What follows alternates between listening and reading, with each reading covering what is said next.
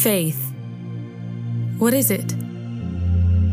Being sure of our hope. Convinced of what we can't see.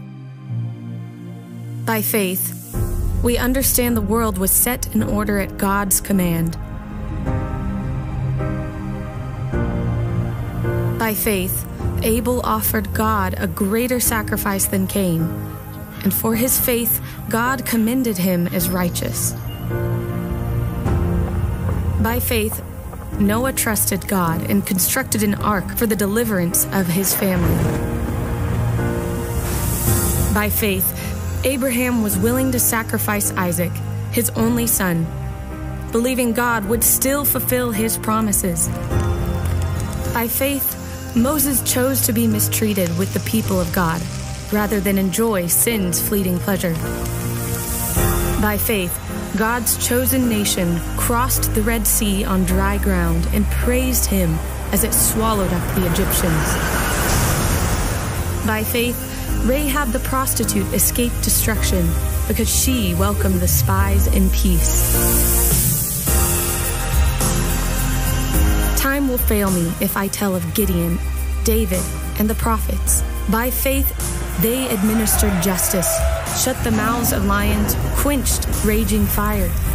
But others were imprisoned, murdered, and wandered in deserts, mountains, and openings in the earth. We are surrounded by this great cloud of witnesses. So get rid of every weight, of every sin, and run with endurance the race set before us. Keep your eyes fixed on Jesus. He is the champion and guide of our faith. For promised joy, he endured the cross, thought nothing of its shame, and having risen again, has been handed his deserved glory at the right hand of the throne of God.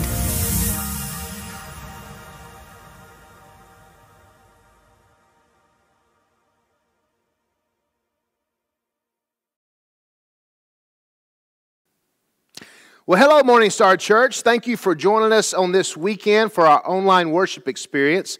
Today is a day known as All Saints' Day across the Christian church globally, and we're going to have a commemoration for that in just a little bit.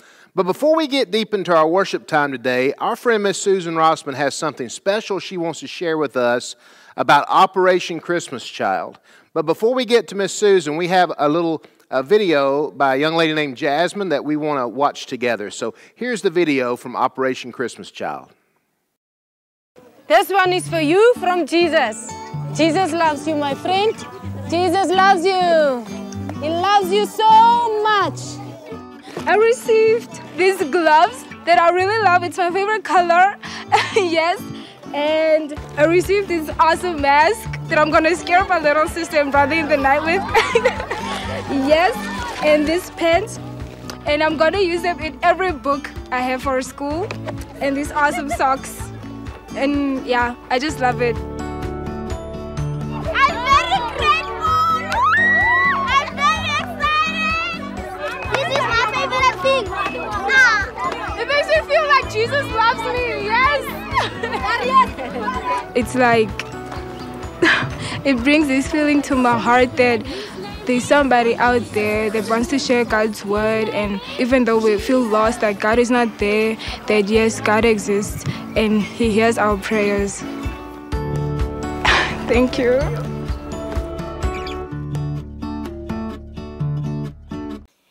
It is that time of year for us to bring good news and great joy to children across the world.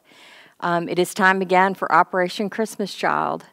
Through the years, we have helped send 157 million boxes to children throughout the world. So it is time again for us to decide what we're going to do. How can you help? Empty box, full box. The children will be packing Operation Christmas Child boxes on November 9th, and we will need help with the $9 a box in order to send them out. So please help us with this, or if you would like to pack a box, that would be a great idea as well, something for you and your family to do together to show the joy of giving. So if there are any questions, please feel free to call me, Susan Rossman, or text me at 205-213-7695. And we will also be putting that in the weekly newsletter. Thank you very much, and God bless. Well, thanks to Miss Susan for sharing with us about that important ministry known as Operation Christmas Child. We hope to have all those donations, the $9 per box, in by Sunday, November the 15th. So if you can help us with that, we really would appreciate that. This past Sunday evening, we had a pumpkin carving contest and we had a pumpkin painting contest. Our students were carving and our children were painting pumpkins, and they had a great time doing that. And I appreciate everyone taking part in that. And our children's and youth events are running full steam now at 5 o'clock on Sunday evenings and building community within our young people. I want to mention, too, that a brand new series is starting for our youth this Sunday evening. Miss Haley is going to be leading them in a series entitled Digital Self-Control.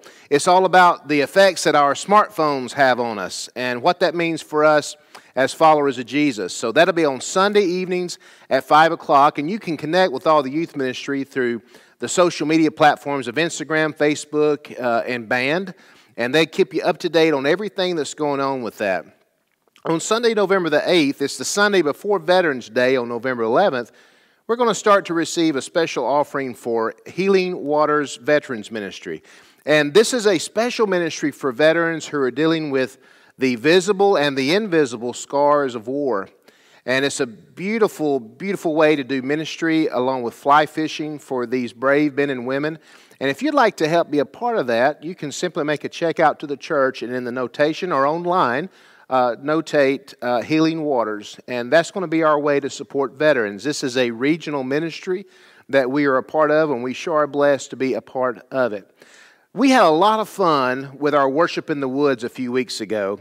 The weather was gorgeous, and in fact, it was done, I guess, just a great response to it. We're going to try it one more time before the winter months set in. So on Sunday, November the 15th at 10 o'clock, we're going to have one worship experience down in the woods. And I hope that you'll be able to join us for that. It's going to be a great time for our community of faith. During this Advent season that's coming up, we still have opportunities for you to sponsor families here in Chelsea. One of the things that we've already been active in is helping local families. In fact, we've assisted 3 families this week buying Christmas gifts for their children. So if you'd like to help with that, you can make that check out to the church or donate online and in pastor discretionary for Christmas. And we'll make sure those funds help families here in Chelsea. If you want to help in the greater Shelby County area, you can donate to the Oak Mountain Mission. They're going to be working with families that are in need during this holiday season. And it's one that is definitely different than last year with everything that has happened within 2020. Some of you know that Marshall and Lori are still in need of our prayers, and we want to continue to pray for the Mikesels. Those notes of encouragement that you've been sending through text or messenger on Facebook, that's meant the world to them. And let's keep praying for the Mikesel family during this challenging journey that they're in.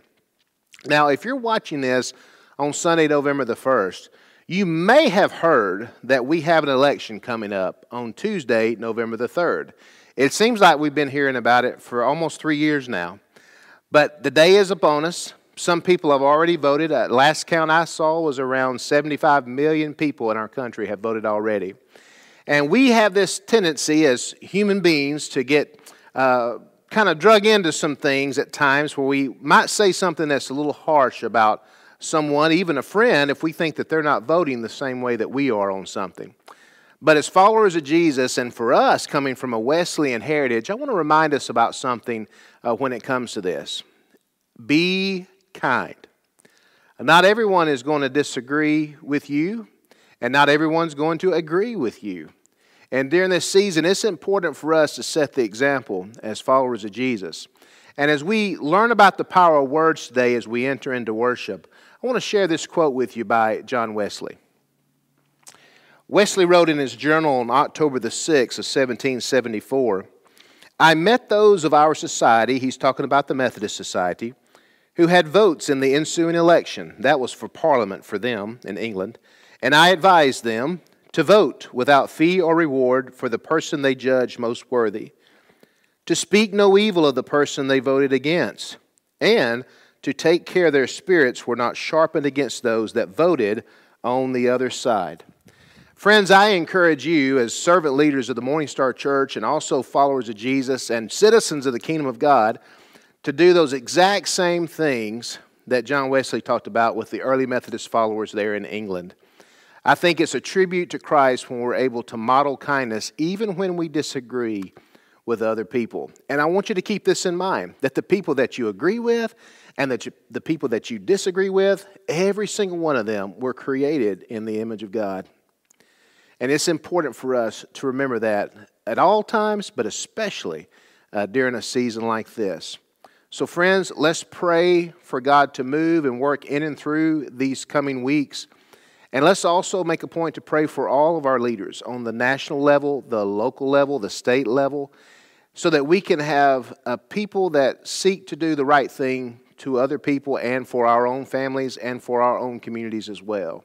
Let's pray together. And I'm so glad today, I can't think of a better way to unify us than around worshiping King Jesus. So thanks for joining us today as we continue in our series entitled An Unlikely King. And as we learn what it means to be a part of the kingdom of God, let's worship together.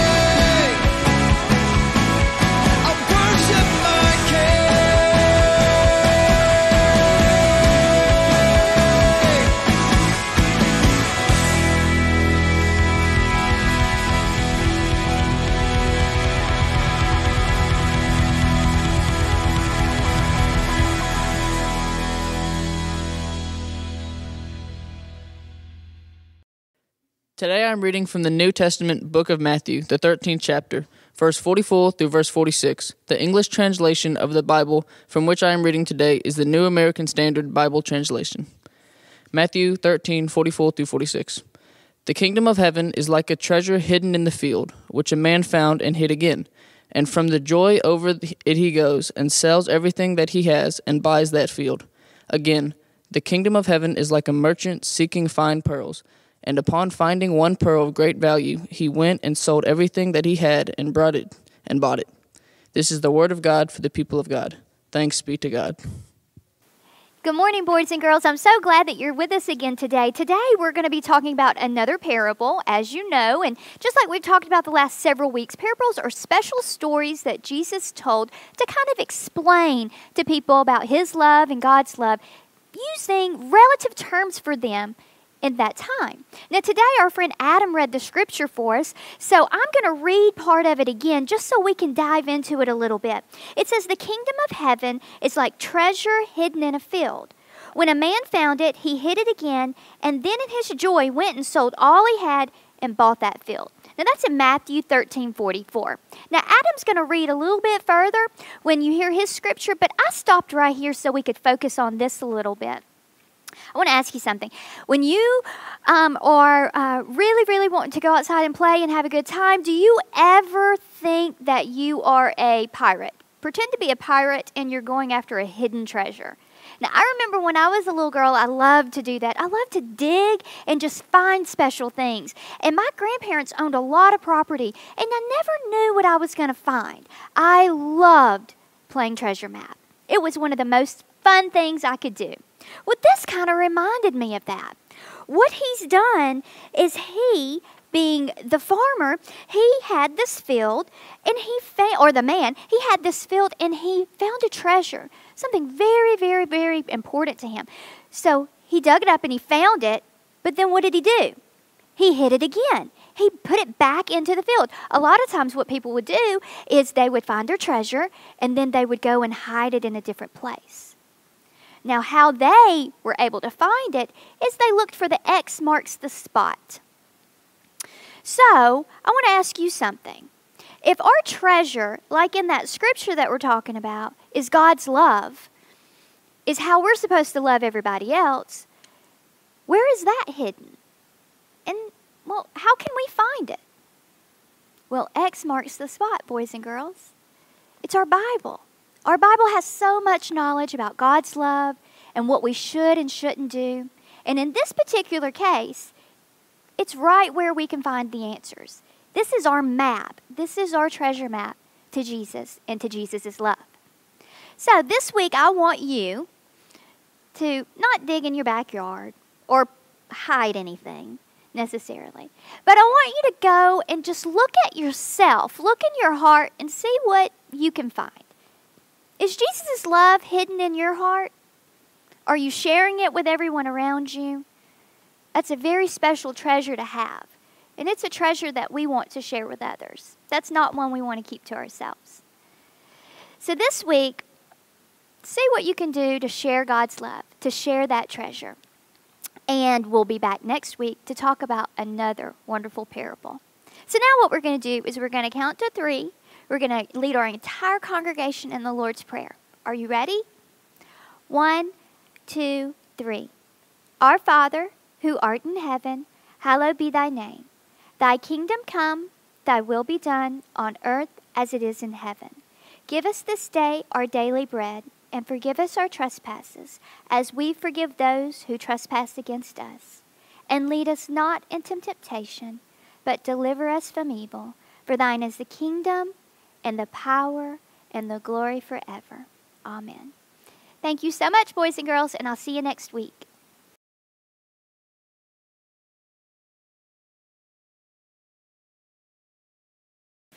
Well, today in the Christian calendar marks an event known as All Saints Sunday. And it's a very special day. It's a day in which we remember the saints, those followers of Jesus who have transitioned from this side of eternity into the arms of Christ in eternity. And it's something special in the life of the church because it makes sure that we remember the legacies that have been left behind and the lives of those that we love and that we cherish. One of the things that you'll notice about today, we have some lives that were longer than others and some that were shorter than others. But every single one of these lives mattered. And today when we do the liturgy together, we'll have the lighting of the candle, and then we'll have a third candle that will be lit to symbolize someone that you love or someone that you know or someone that you're related to that has passed away this year. And we'll take a moment just to remember each one of these wonderful people and these major influences in our lives during what is known as All Saints Sunday. Friends, let's commemorate All Saints Day together as a community of faith. Eternal God, hope of all who trust in you, you weep with those who mourn, even as you cry out in triumph over the grave. Unbind us from sin. Release us from captivity. Raise us from death to life, so that we may join that great crowd of saints who forever sing praise to your holy name. Through Christ, the resurrection and the life. Amen. We give thanks to God today and remember those servant leaders of the Morning Star community of faith who have transitioned from an earthly life and into the arms of Jesus. Today we remember baby Luca Johnson.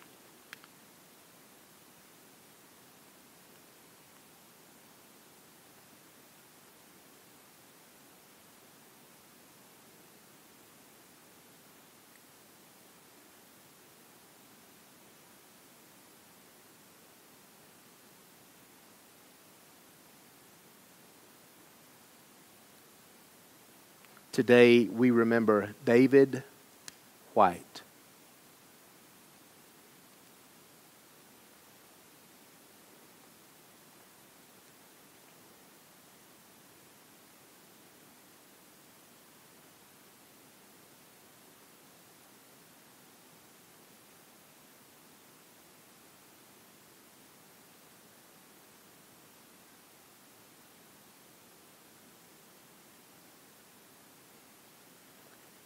And we also remember the friends and the loved ones of your friends and loved ones, your family members today that may not have been a member of the Morning Star United Methodist Church, but are very special to you and to countless others. Let's remember them today and give a prayer of gratitude and thanks to God for them.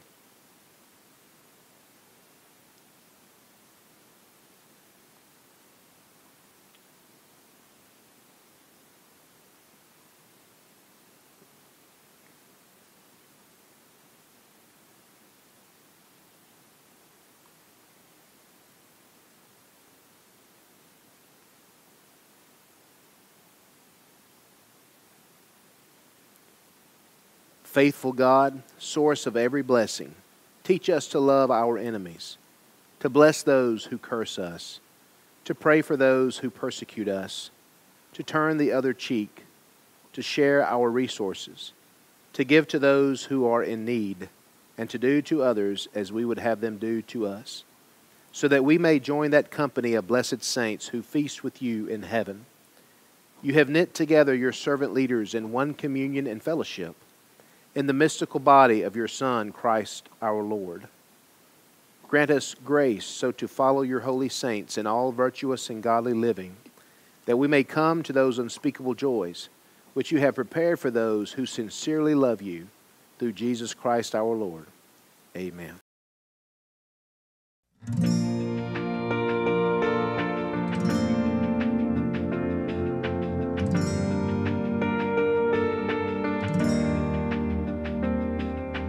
Nothing will change if all the plans I make go wrong. Your love stays the same.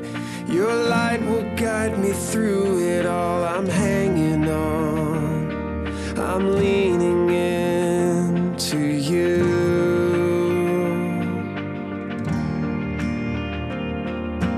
Nothing can reach the end of all your faithfulness. Your grace is with me. Through every shadow, every test, I'm hanging on. I'm leaning into you.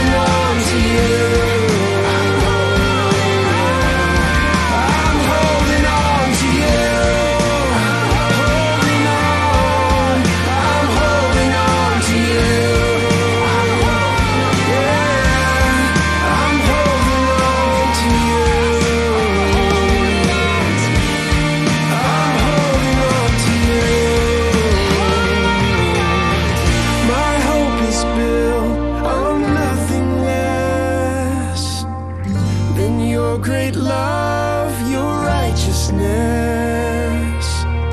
I will not walk another way. I trust your heart, I trust your name.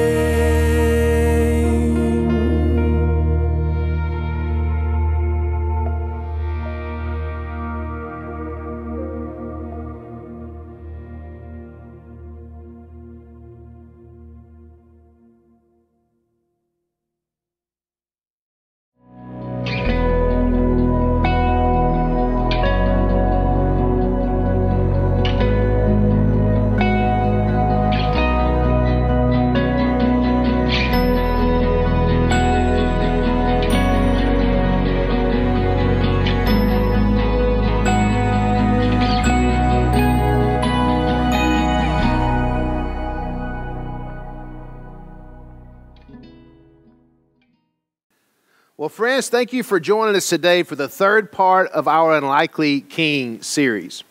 Today, we're going to be learning what it means to have a treasure in our lives.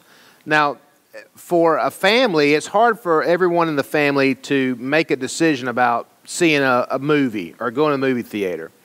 Well, I'm a history buff. Shelley likes the funny, romantic stuff. The boys like anything with superheroes. So anytime that we can find something that all of us can agree on with a little bit of adventure, a little bit of romance, a little bit of history, it's a pretty big deal at the Puckett House. And there is a particular set of movies that kind of covers all those things with us, and it's a movie entitled National Treasure. And in the movie, if you haven't seen it, I don't want to blow the plot, but it's got the actor Nicolas Cage in it, and he is trying to protect the Constitution of the United States. And, of course, there's a romantic interest in the movie, and they're combating over this and trying to keep the Constitution from the bad guys.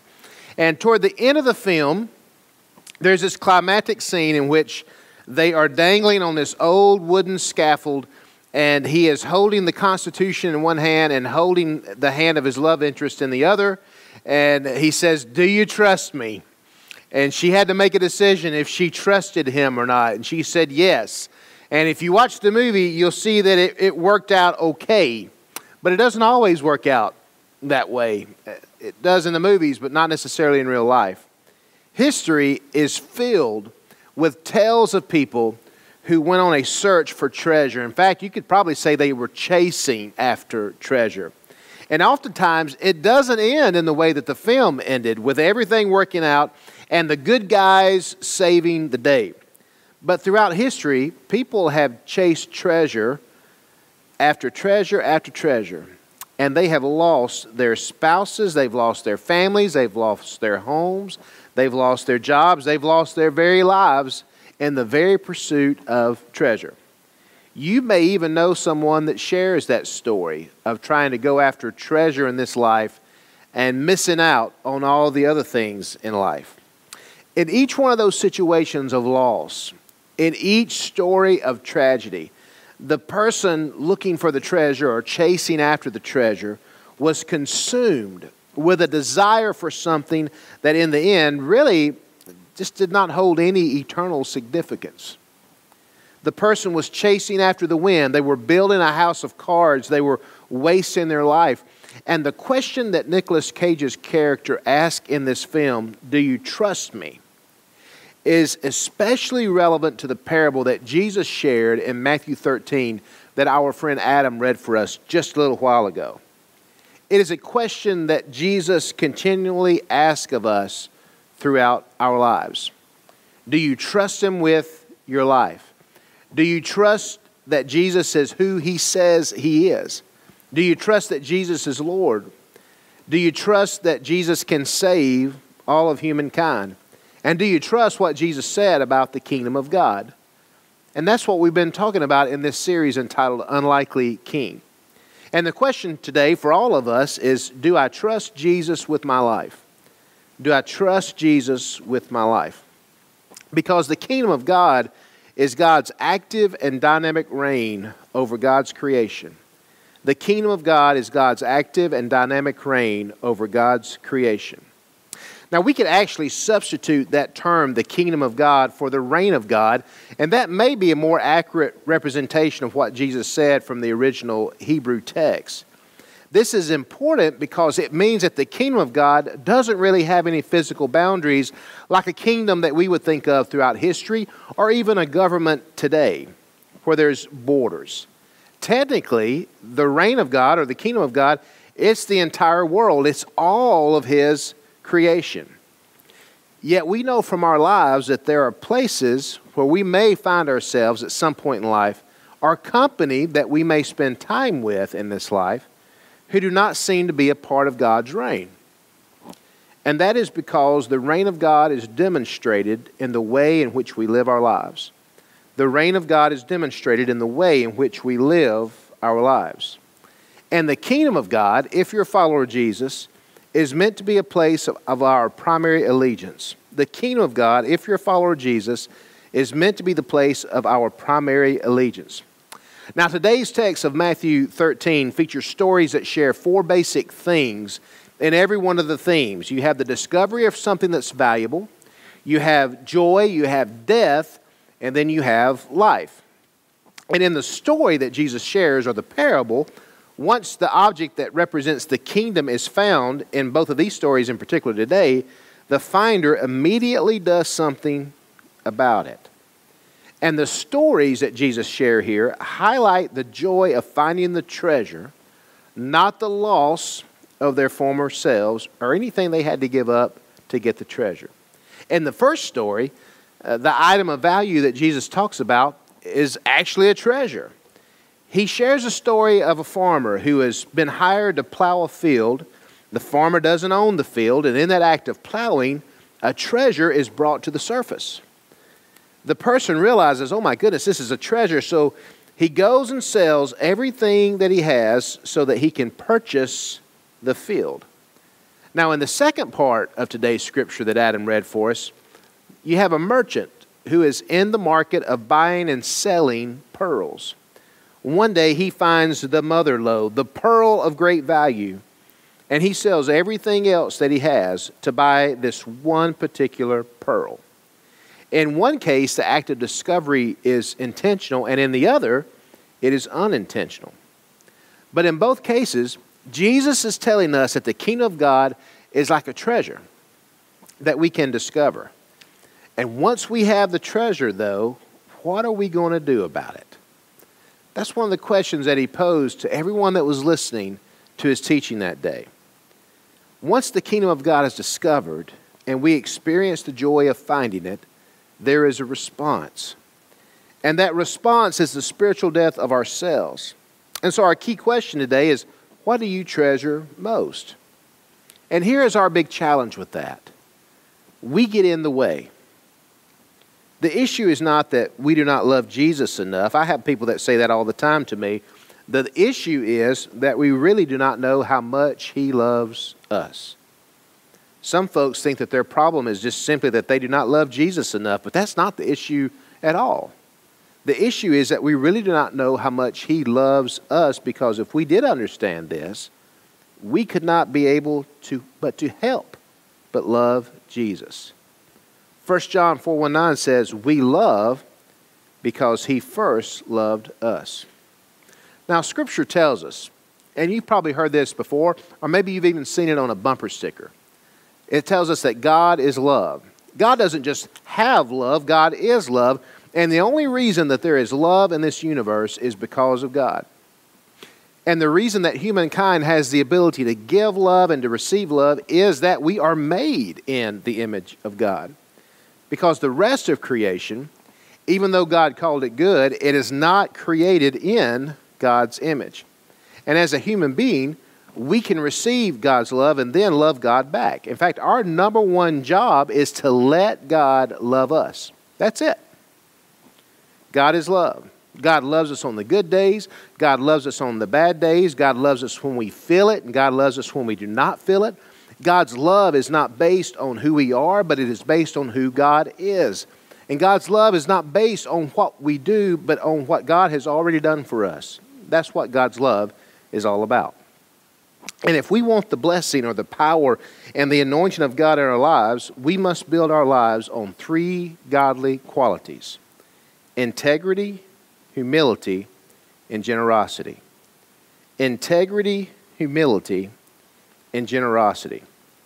These are what I call the antidotes to the 3 great traps of temptation in life.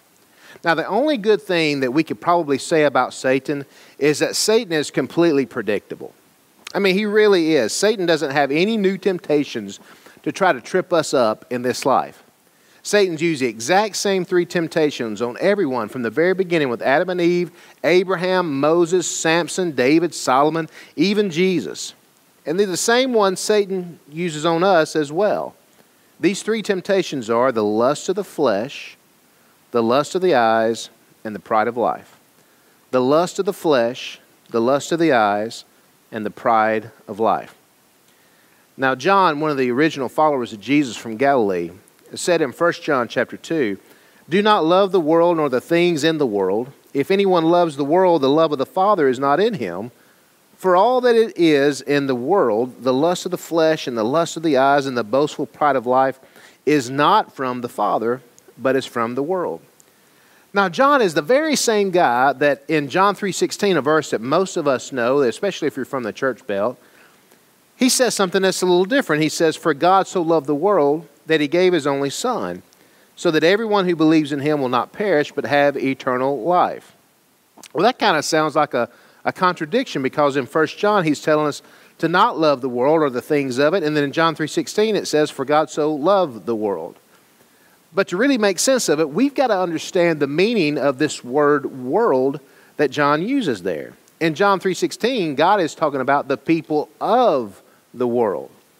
God has never made a person that God does not love, and God has never made a person without a purpose. And one of those primary purposes is to let God love you and then to make a choice to love God back. And in 1 John, John is actually talking about the value system of this world that we're not supposed to love. We're to love the people and to hate the values system. It's what he's talking about there. And our challenge, especially in modern North America, the 21st century, we tend to do the exact opposite. We hate the people and love the value system. In the North American church, we can be just as materialistic, just as sensual, just as prideful, just as arrogant, and just as self-centered as the rest of the world. And if we build integrity and humility and generosity into our lives, then we're going to reflect a citizenship within the kingdom of God right here on earth. That is why Jesus kept saying, "Do you want to know how to bring heaven here? Let me tell you about this kingdom." What is lust of the flesh?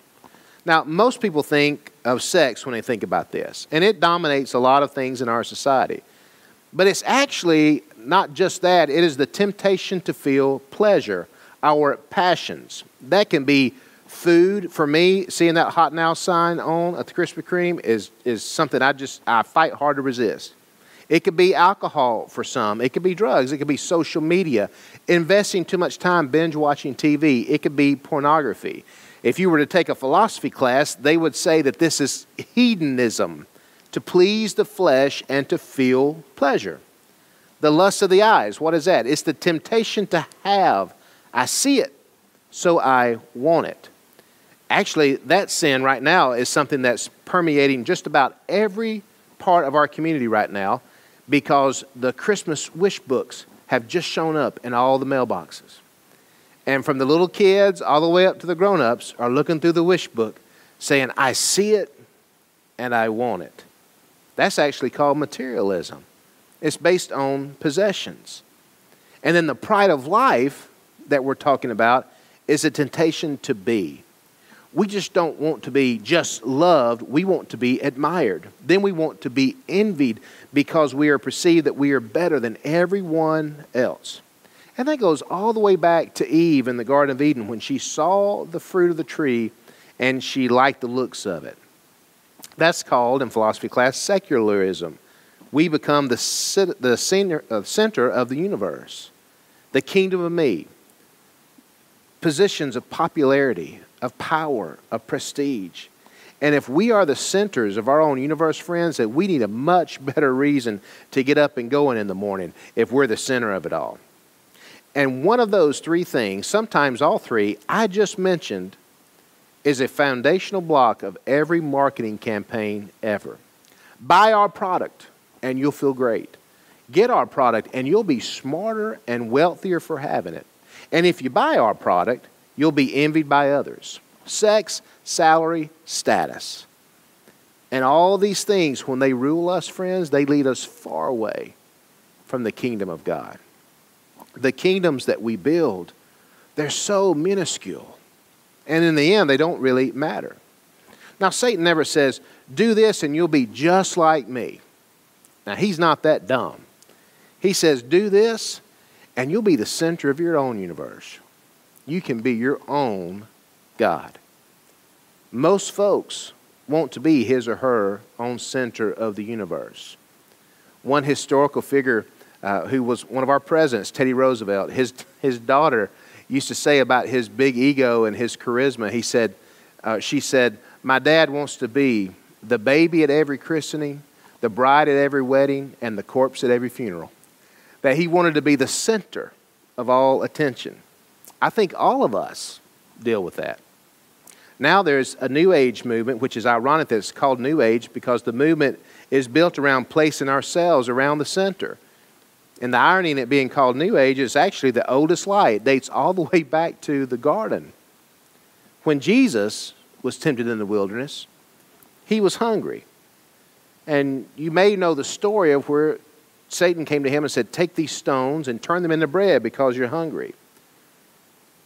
By Jesus modeling this, he reminded us that temptation always builds on our needs. It always builds on our wants. And it always builds on our passions.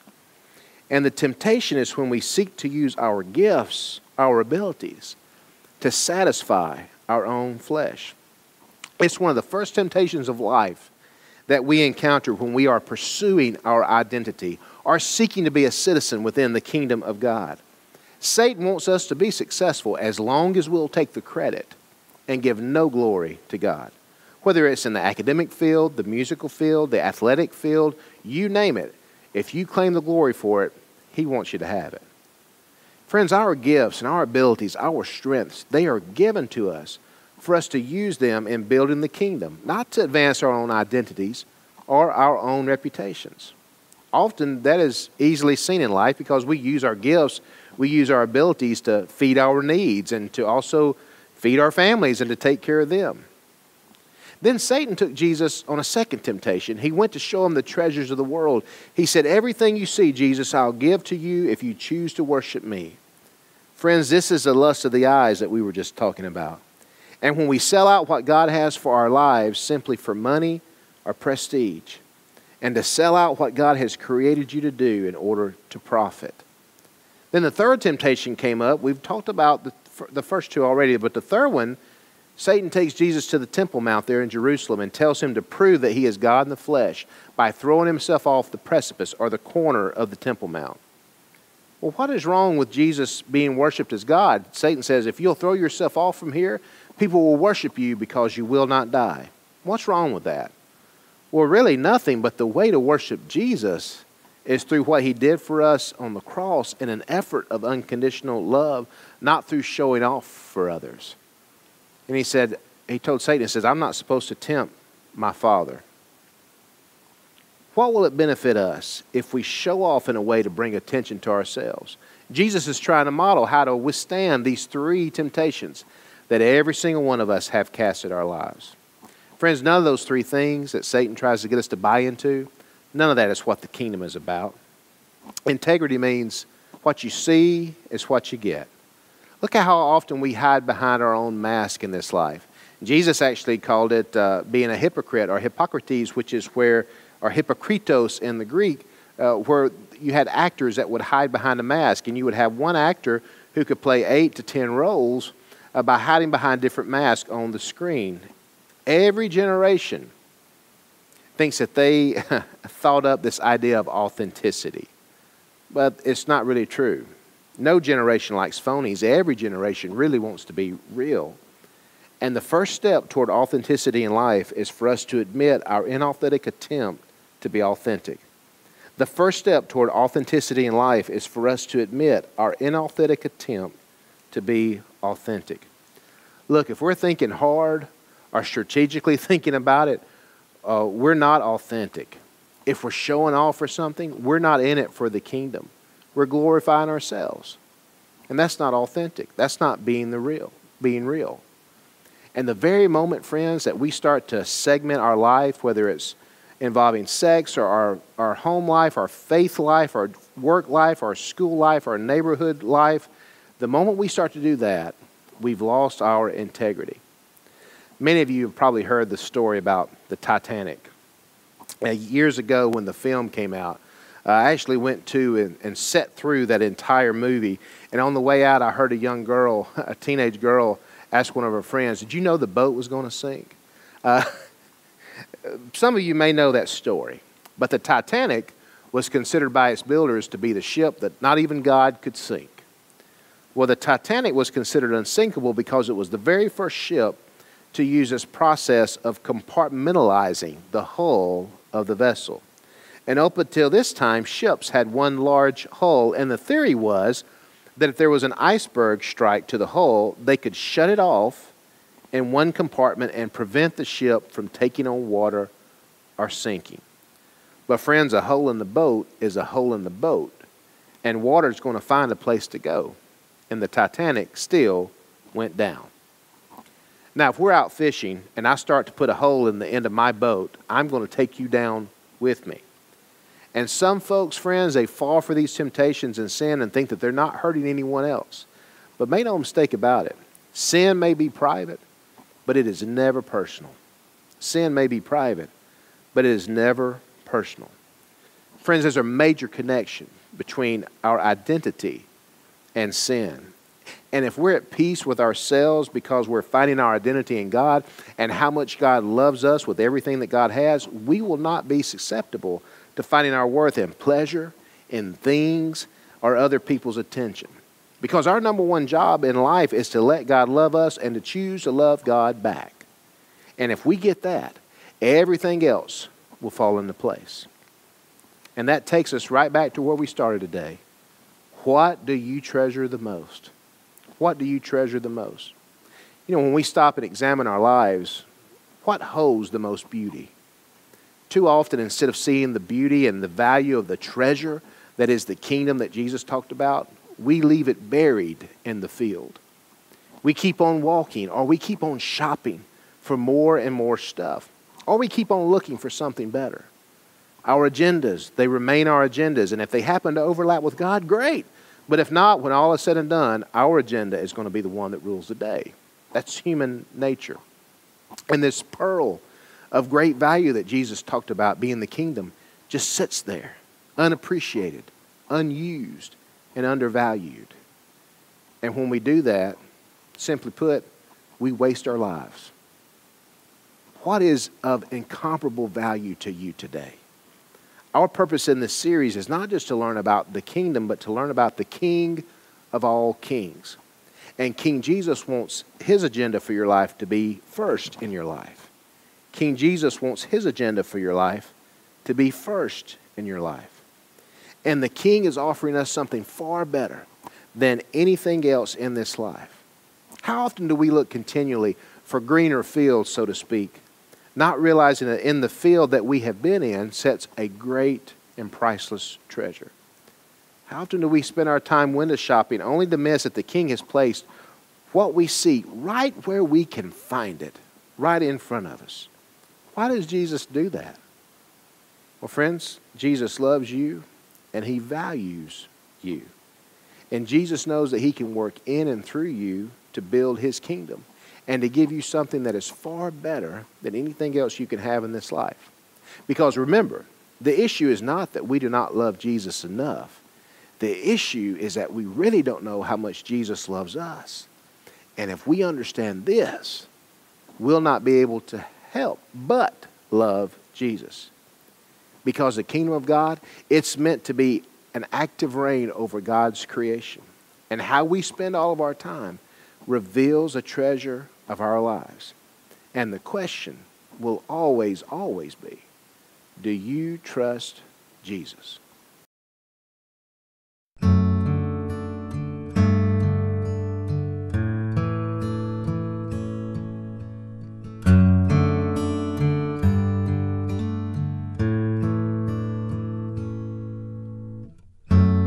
I'm forgiven because you were forsaken, and I'm accepted. You were condemned, and I'm alive and well. Your spirit is within me because you died and rose again. Well, I'm forgiven because you were forsaken,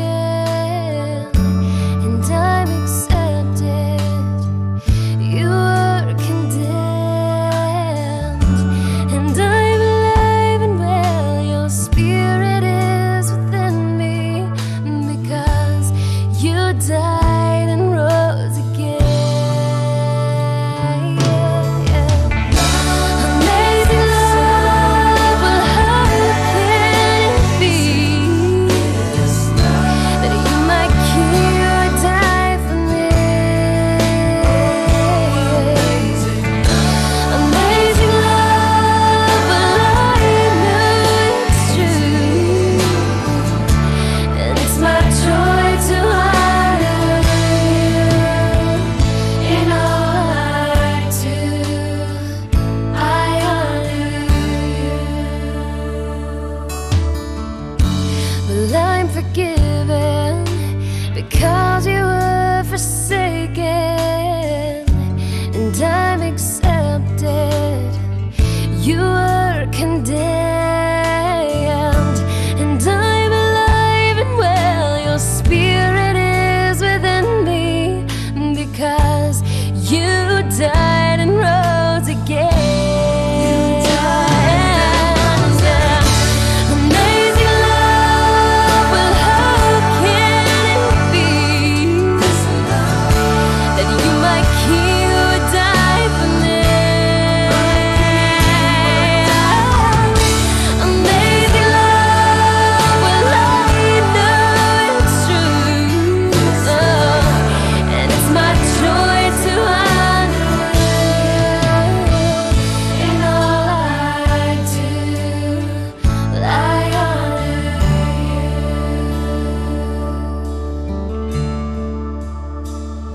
you. We sing, you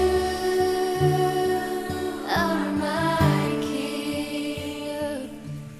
Oh, you are my King.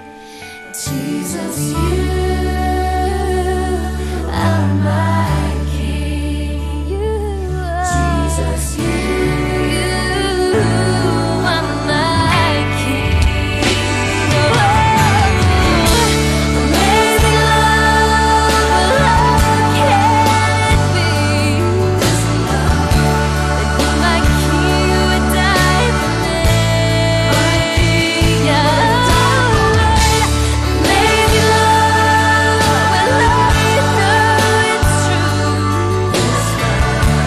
It's my joy to honor you. It's my joy. Amazing love, amazing love, well, how can it be that you, my King, would die for me? Amazing love, well, I know it's true. So amazing, it's my joy to honor you in all I do. I honor you in all I do. I honor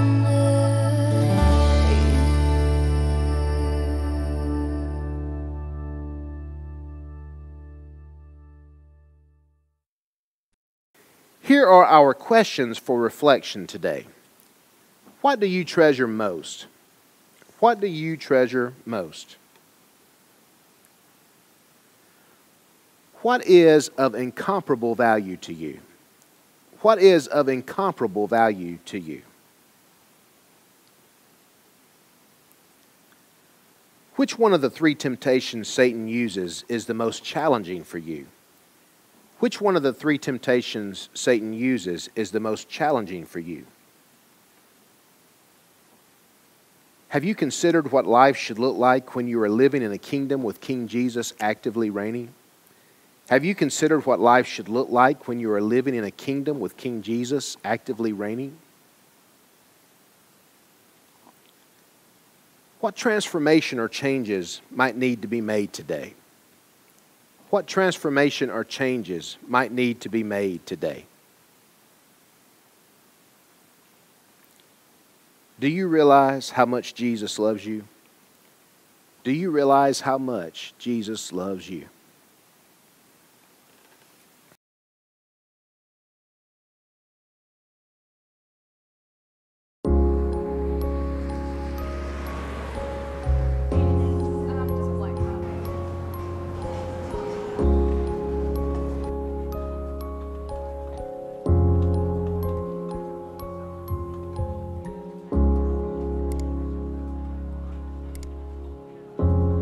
May God bless you with discomfort. Discomfort at easy answers, half-truths, and superficial relationships, so that you may live deep within your heart.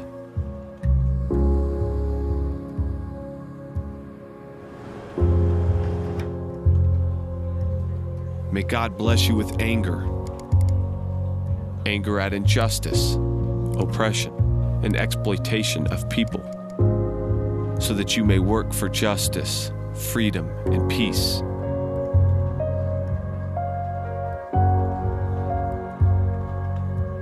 May God bless you with tears. Tears to shed for those who suffer from pain, rejection, starvation, and war, so that you may reach out your hand to comfort them and turn their pain into joy.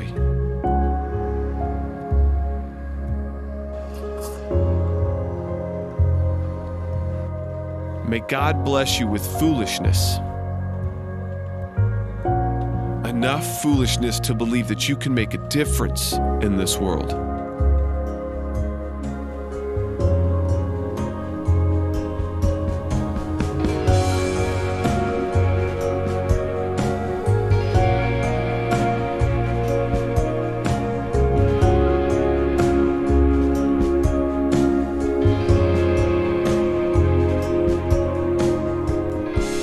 So that you can do what others claim cannot be done.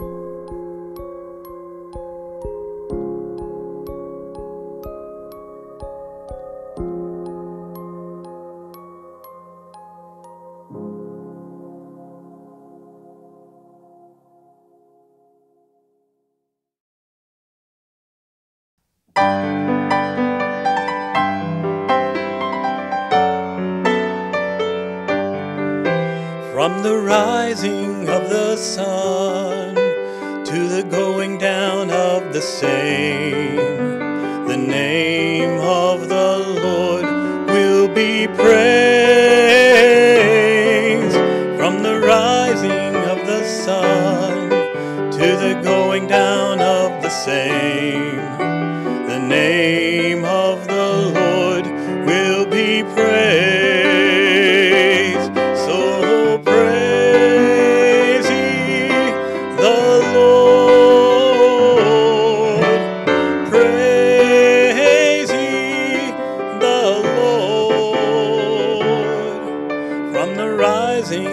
Sun to the going down of the same, the name of the Lord shall be praised.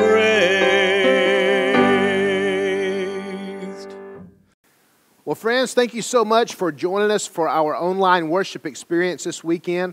I look forward to worshiping with you again next week. Blessings on you, and I'll see you soon.